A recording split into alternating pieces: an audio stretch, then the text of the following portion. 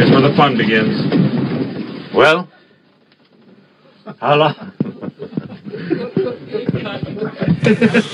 That's kind of like us doing the tease before the show.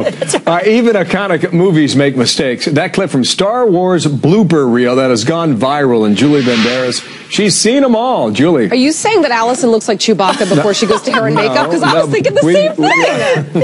Thank you, Julie, for pointing that out. Wow, that's a different angle than I thought you were going with. They're magicians in that green room. They are. Anyway, Star Wars geeks rejoice all. The Star Wars blooper reel revealed for the first time in 36 years. Outtakes from some of the funny moments from the galaxy far, far away set have found their way to the web. In one scene, Harrison Ford as Han Solo stumbles over his lines and pretends to eat his microphone.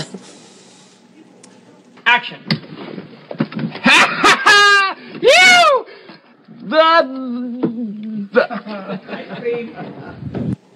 And in another blooper moment, Chewbacca gets in his way, and Mark Hamill, Luke Skywalker, speaking a line cut from the final film, "Let's get some distance before that thing goes supernova," stops to ask George Lucas how to pronounce supernova. But enough about me talking about it. See for yourself. It's all on YouTube. Glad you were here to see it. Now let's get some distance before that thing goes. Supernova. How do you pronounce supernova? What inflection? Supernova or supernova?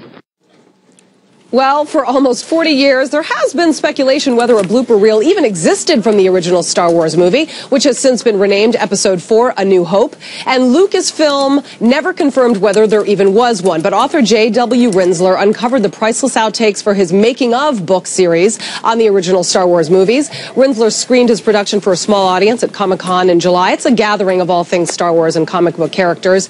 And so there you have it. It's pronounced supernova. That's the proper inflection, guys. We knew that. Who knew? That's great. That's really fun stuff. Yeah.